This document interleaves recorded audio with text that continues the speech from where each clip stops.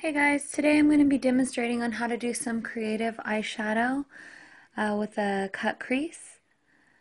The first thing you're going to need for my look that I did here today is just an eye pencil, and I'm using the color blue. I'm using it as like a little bit of a liner. So I cut the crease and I'm shading in my eyelid with a baby pink color. I'm blending this Sugar Pill eyeshadow called Darling in, and then I'm using white right underneath where I had cut the crease just to give it more of a little bit of a dramatic cut.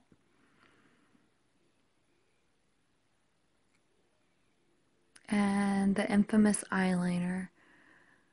I left this in slow motion because I wanted you to see, like, I start off thin, and depending on what eyeshadow, eyelashes, how dramatic I want my eyes really depends on the variation of my liner. I'm using a liquid waterproof liner from Stila today.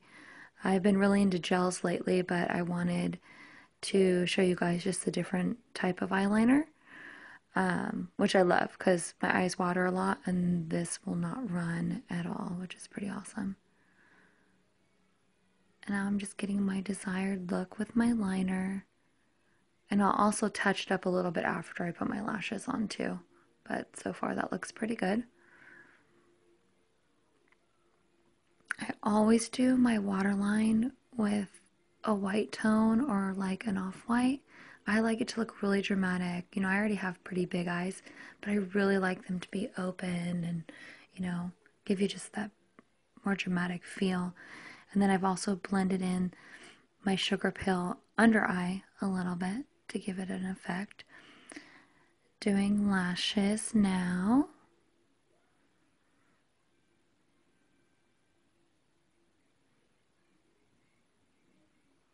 And the other one, going to give you a closer effect. I did a little lash video a couple weeks ago. So if you guys just want to see something, just focusing on lashes, you guys should watch that one too. Now this is just my basic contouring. And I'm using this amazing blending brush from MAC. This has become my favorite thing. I thought the Beauty Blender was going to be my number one, but this like kicks it out of the water. So if you haven't tried these brushes yet, oh, the glide and just how soft they feel on your skin is just amazing.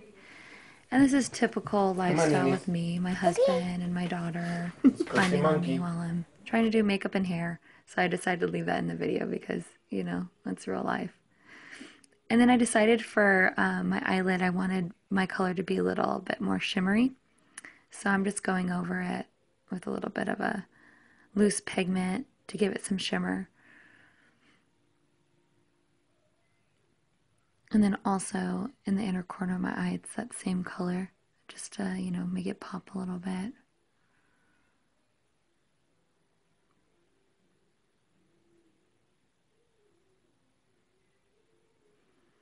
And for my brows, I wanted to kind of match my hair tone. So I'm gonna just use this soft pink. It's kind of a mauve color, so it has some brownish tones that kind of blend in my natural eyebrows with it. I guess as natural as you can get with pink eyebrows, right? And then I'm doing a pink gloss as well. And here's a close-up of my eye. I love teals and pinks together. And I think with the white cut crease, it really like sets it off. I hope you guys like this video. Please like and subscribe. Have a wonderful day. Bye.